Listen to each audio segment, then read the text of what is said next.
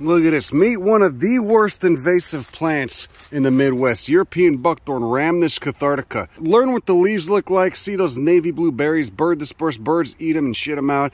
Got that 1-inch long green petiole, a little bit of a mildly serrate margin on the leaves right there. And then, of course, that distinct venation.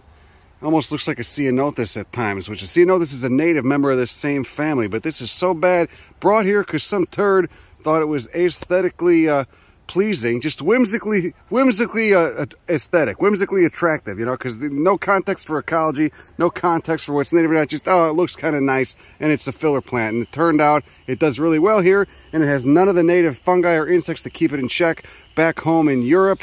And so it just runs loose and it overtakes the forest preserve and creates this dense thicket in the understory, slowly wiping out our spring ephemerals. The spring ephemerals in Illinois, the claytonias, the trilliums, the trout lilies, erythroniums, all right, they occupy that, I don't know, 3 or 4 week window at time when temperatures are just starting to warm up in the spring, but the leaves haven't come out on the trees yet. And so that's an ecological niche, and they do it well. And you'll see all these cool wildflowers blooming in the understory. Buckthorn wipes them out, all right? Buckthorn's also great habitat for ticks. If I were to walk about 20, 30 feet in there, I'd come out with like 5 or 6 ticks on me. The deer hide out in here, creates a nice thicket for them. The ticks feed on the deer, you get just a shit ton of ticks, all right?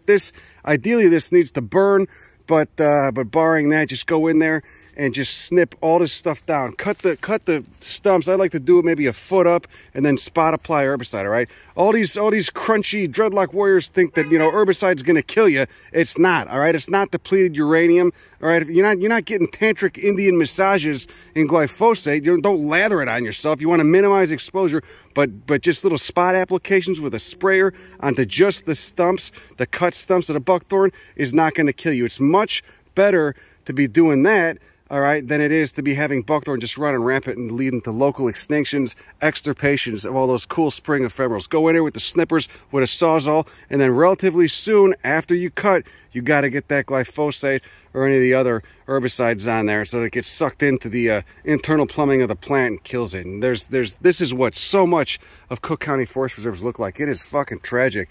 I mean, I see this and I just see extinction. I see local extinction. I see extirpation of all those cool spring ephemerals. Dozens of species of wildflowers that occupy that ecological niche of the, you know, that window of time when temps are warming up before the leaves have come out in early spring that just you don't get anymore because they've been choked out by the buckthorn. Not to mention the ticks, not to mention it creates those actual thorns on it that poke you and just suck, all right? And learn what the bark looks like too. See, almost kind of looks like ribbons.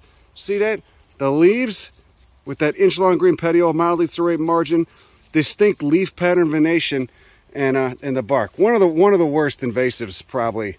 One of the worst cases of invasion biology in all of North America. All right, but again, it's primarily you only get it in the Midwest. So anyway, and it's important where it's native, right? Back home in Europe, right? Important member of the ecosystem. Here, it's a fucking disaster. Kill it. Kill it all right? You just cut, spot, apply herbicide. Anyway, that's all I got. Go fuck yourself. Bye. Look at it. That shouldn't look like that. That should be open, okay? This could be a relatively bright, lightly shaded understory of an oak forest. Instead, it's just dense with the fucking buckthorn, and you got those hostas too. It's another horticultural atrocity, another pain plant from Midwest landscaping. Ugh. But look at that. Look at how thick that is. Couldn't walk through it. And you get stabbed because, again, it's the name buckthorn is real. It does get those little thorns on it. It's just the branches terminate into a spine. Get rid of it. Kill it with fire or glyphosate.